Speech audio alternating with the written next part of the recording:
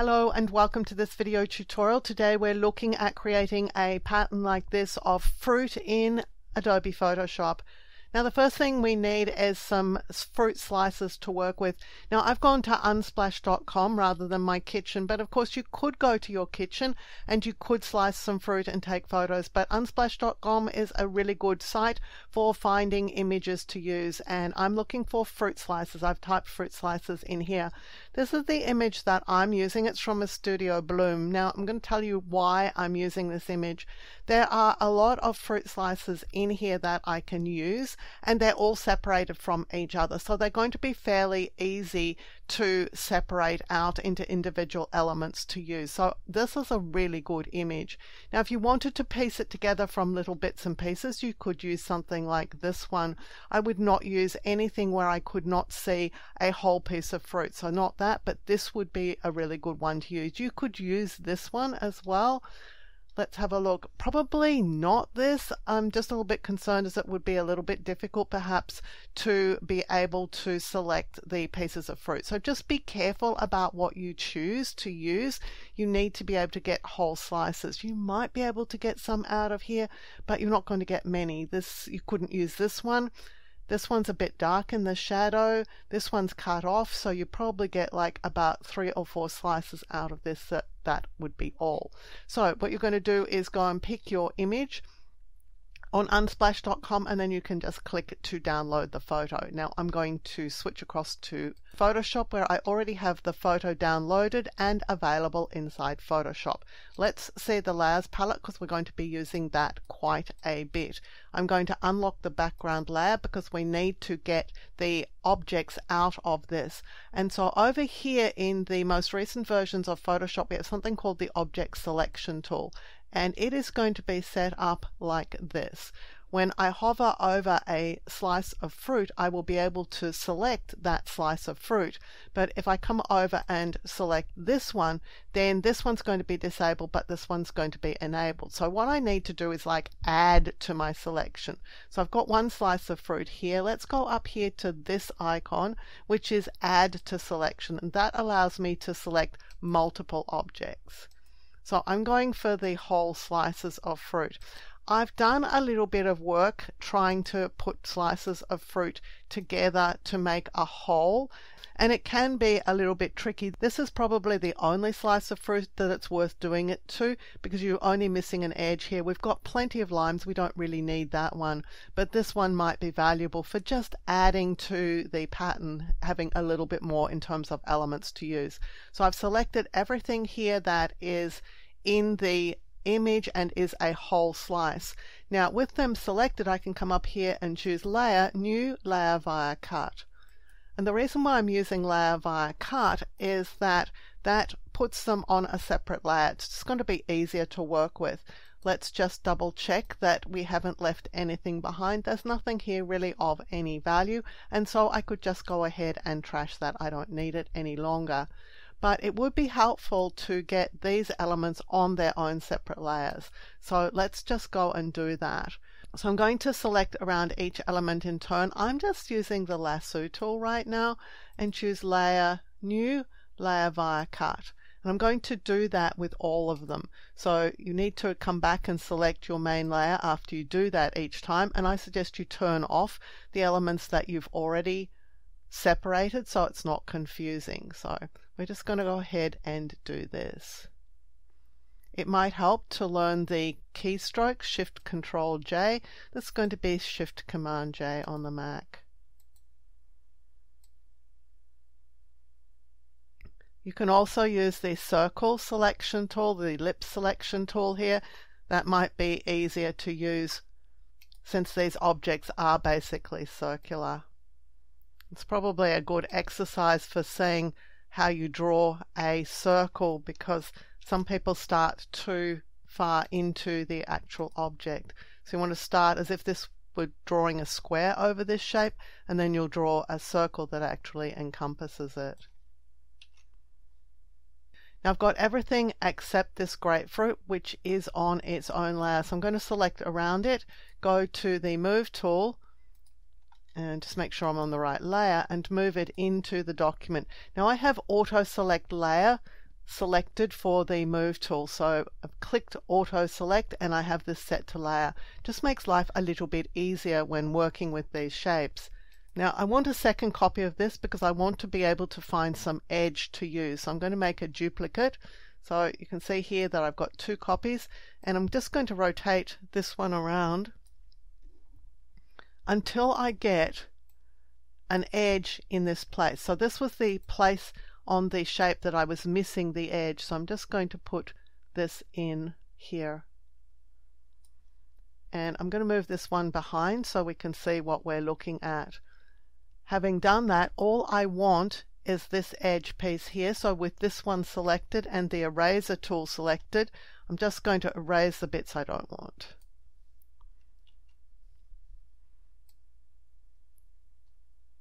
Okay, so there was where the problem is. So I've got the bits around the edge cleaned up, and I think that's a pretty good fix. So I'm just going to right click this layer and choose merge down. So this is now 1 piece of fruit instead of 2, although of course it was made up of 2 pieces of fruit. So let's turn everything back on. At this point I would save this document, because this is the point where you've got isolated objects that you can actually do something with. Having saved my image, I'm going to start separating things. So I have the move tool here and I have it set to auto select and layer. That means I can just click on an element and move it. Just makes life so much easier. So I'm just going to move these around a little bit so I can see each element individually. And these 2 are causing me a little bit of concern because this one is so much darker than this one. So I have this one selected, so it's selected in the layers palette here.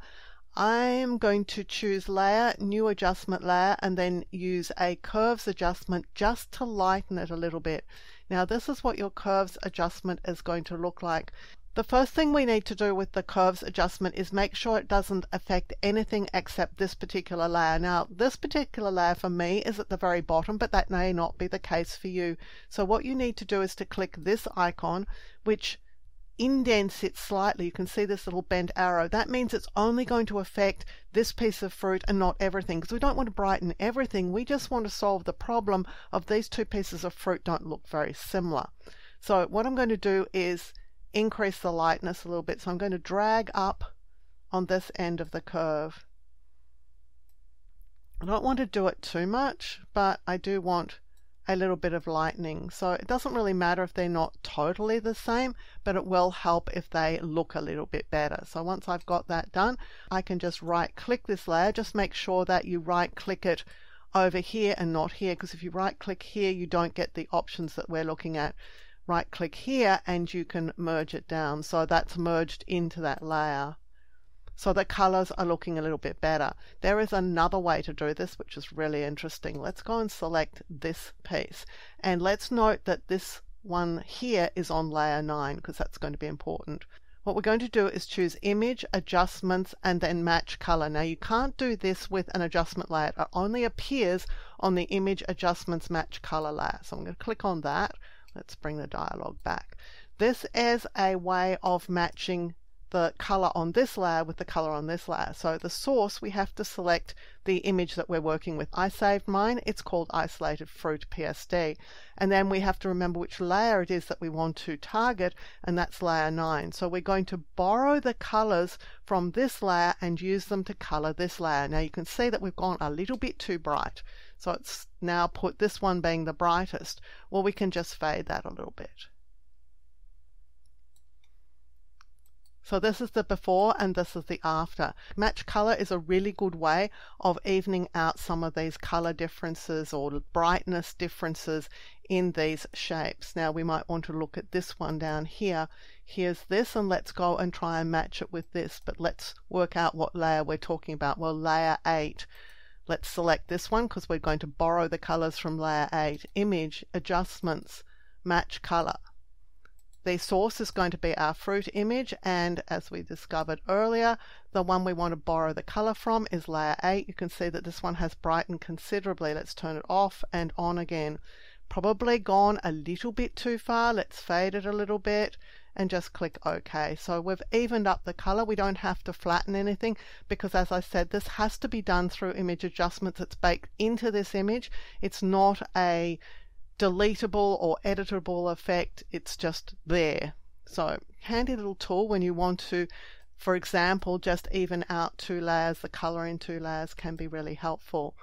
Now, to create our pattern, we're going to be warned that it's going to be easier to do if our objects are smart objects. So for each one of these, we're going to right click and choose Convert to Smart Object. The new tool in Adobe Photoshop just works a little bit better with smart objects. So I suggest that before we go into the tool, we actually make these smart objects. Now, it's not actually changing the image per se, but it will just work a little bit better in the pattern making tool.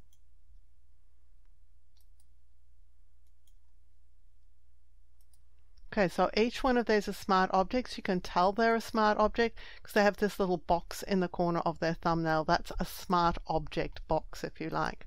We don't need to move these around right now. Let's just go straight to the pattern tool. So we're going to View and then Pattern Preview. Now, it says Pattern Preview, but it's actually really a pattern make tool because you use this to make your pattern. So let's click on it.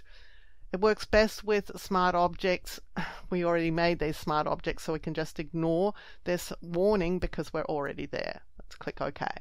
Now, let's zoom out so we can see what we're looking at. This is our pattern. Right now, this is our pattern, but we don't have a background, so let's just exit out of Pattern Preview and let's go and add a background to our document. I'm going to target the bottommost layer in this document. I'm going to choose Layer, New Fill Layer, Solid Color. Now there's a reason for using solid color because it just makes things so much easier when you're experimenting with color because you can drag over it to just choose whatever color you like. For now, I'm just going to use a sort of pinky color. I'm going to click OK. It appears that this is on top of my bottommost piece of fruit. So I'm just going to reverse the order. So now we've got a background, which is going to make life a little bit easier. Let's go back into Pattern Preview. Again, we're going to zoom out because we want to get a good look at what our pattern is going to look like. So I'm going to the Move tool and now I'm going to start moving things around. And I want some elements to go over this border because that's going to make the pattern look less like a series of boxes of fruit, if you like, groups of fruit, and more like an actual pattern. So moving around these shapes, we can start looking at what our pattern looks like. Now I'm a little bit worried that these two pieces of fruit are on the same level, so let me just swap it with a piece of orange. This is where this Move tool set to auto select layer is really going to help you because you will be able to move things so much more easily.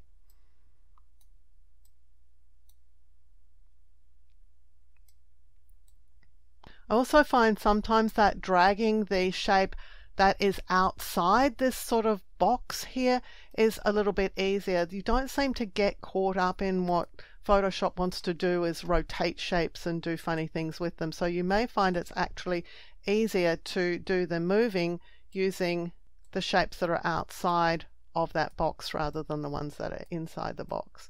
Again, if you see that two elements are probably a little bit too close to each other, you can just move something into a different place. I'm just looking for a balanced pattern. Now I'm pretty happy with my pattern right now. I think we're ready to go. Now once you're happy with your pattern, you're going to your Patterns panel. You can get to that by choosing Window and then Patterns, and then down the very bottom of your Patterns panel is a little plus sign. So just going to click on that and a little box will come up with pattern name on it. And I'm just going to call this fruit and click OK.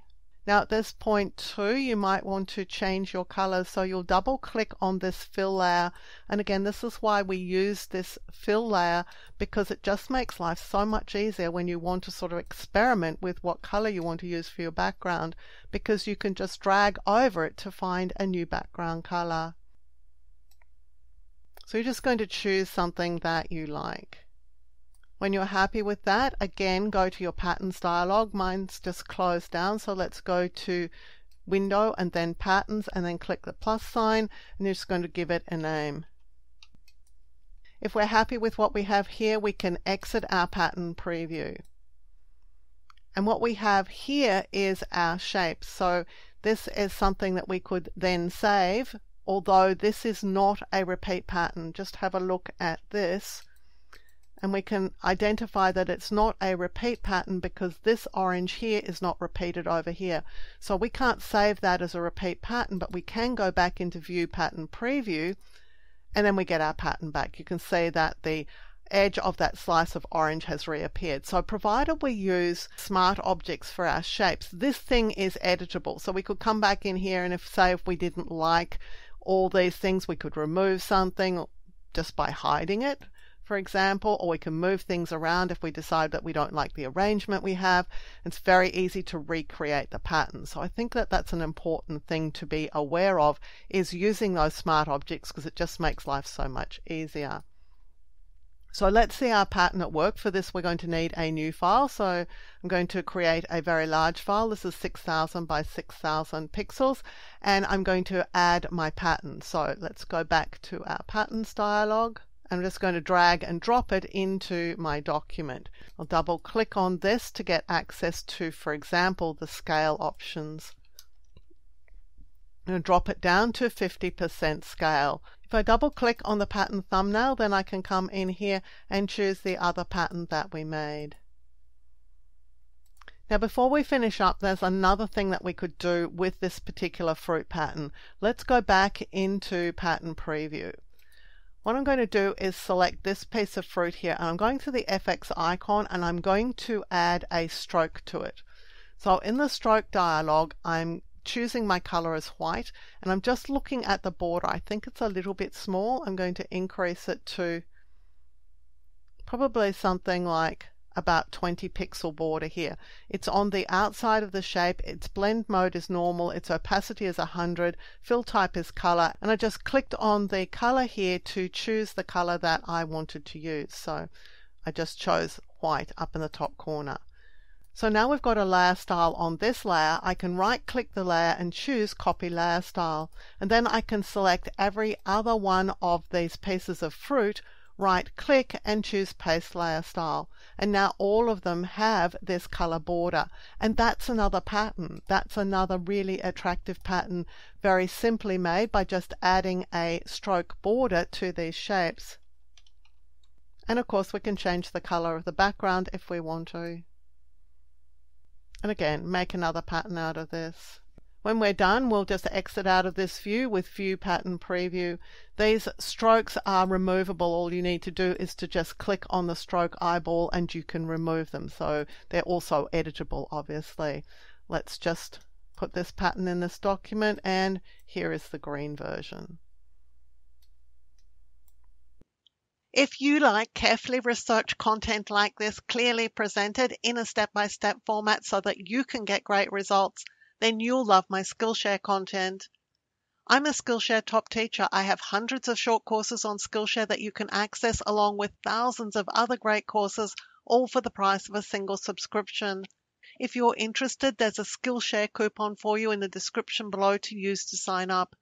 Using this coupon benefits me as a creator, and it helps me continue to make free content available here for you also on YouTube. Thank you for joining me for this video tutorial. On the screen now, you'll see a video that I've hand-picked for you. If you enjoyed the video you've just watched, I know that you're going to really enjoy the one I've picked for you to watch next.